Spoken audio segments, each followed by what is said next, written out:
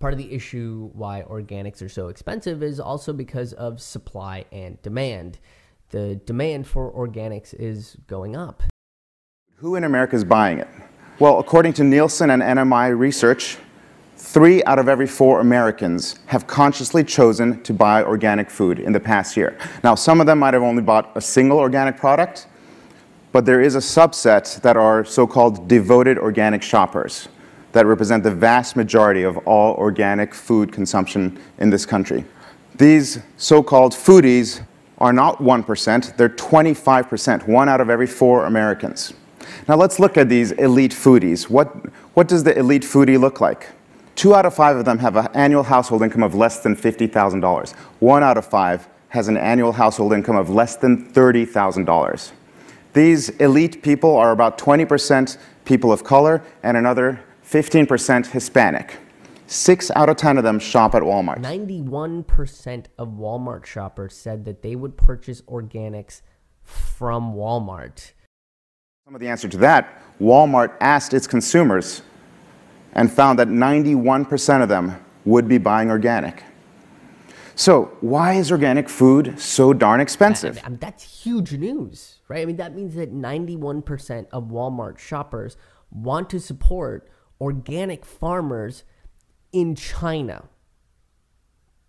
And if the Walmart customer base says that they want to save on organics, that means it's too damn expensive. And if Walmart gets into the organics games, I wouldn't be surprised to find out that the USDA has pulled back on their stringent rules on organics.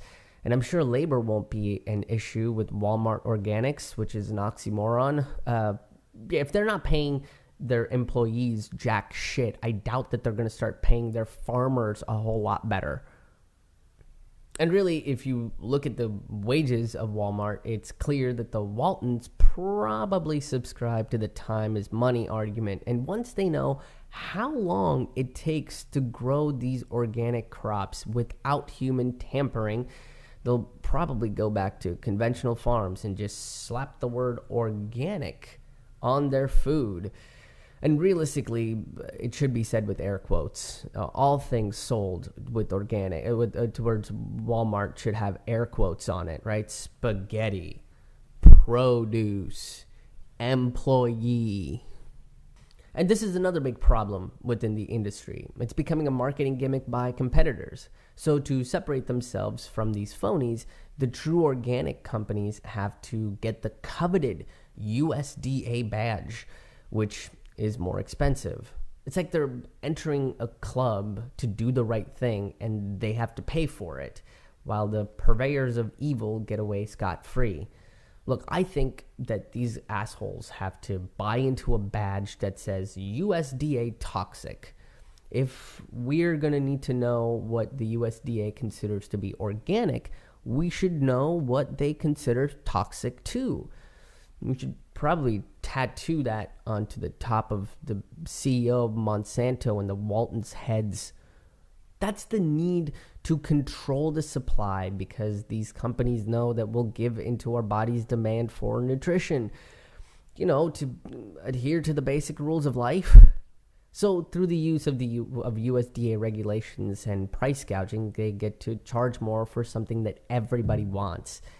This is the opposite way that supply and demand should be working. Increased demands means that there should be more supply at less costs. If we are to make an efficient distribution network, the costs would be lower and we could push for a more ethical means to get whatever out to the people, right? The costs go up when it becomes rare. That's how it should work.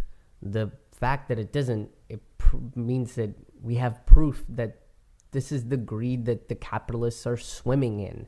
And we'd all see that if we weren't drinking poisoned water.